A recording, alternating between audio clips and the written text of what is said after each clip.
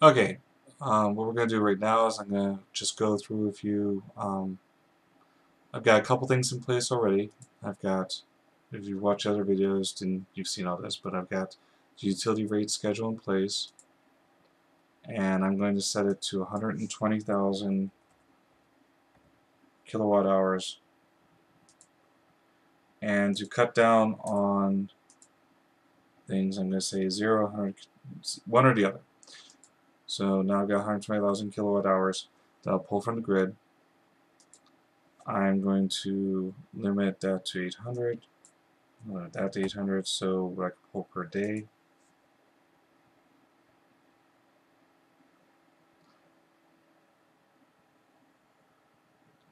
Very good. And my phone's gone. Hold on. Okay, so I've gone and done that. My inverter's already set up. I decided to stick with this, as you've seen before. And what I want to do here is I'm going to show you how to add a battery. So I go ahead and I choose a battery. And in fact, whoops, that's generation. I choose a battery. And let's choose two. One battery we're going to make standard. So I choose this battery. Oh, I'm sorry. Let's go and look at this one. This one's already connected. And I can choose any of the lists I have here. I happen to be familiar with this one. It's a 7.6 kilowatt hour battery. This is a deep cycle lead acid battery, flooded. And you can click here and you get all this neato data. But let's say I want to add a different battery too. Also, this is important for you to know. You have to have, like, I've got a lot of potential number of these batteries. You need to have at least one, and if you have more than one battery and you want them to run, one or the other or both, then you need to have at least a 0. So on the other battery, I decide, okay, I'm going to use I want to create a battery. So I hit new, and I don't want to use a conventional. I'm going to go with a flow battery. And then I would add these things that I thought were important. They're already here, but we're just gonna throw a few things in. Maybe make this round trip efficiency is right. Voltage. I think this is gonna be 150, and I'm gonna stick these at 5. Let's say 300. And if you know anything about batteries, then you would be looking at this going, aha. But that doesn't matter. What we're looking at is we're going to say it's a 15-year battery in this case. They can be up to 30, and that's through consistent use. And this is a zinc bromide battery. And then after I do that, I type in mega battery, megabat,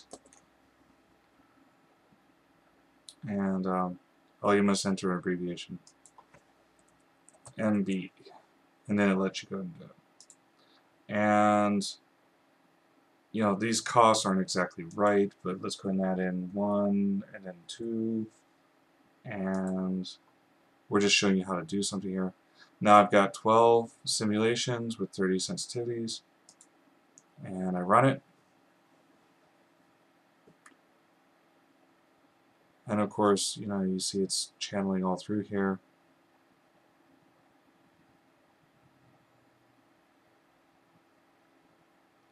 It's running a little slower than it normally would because I've got 2 versions of video processing being done in the background.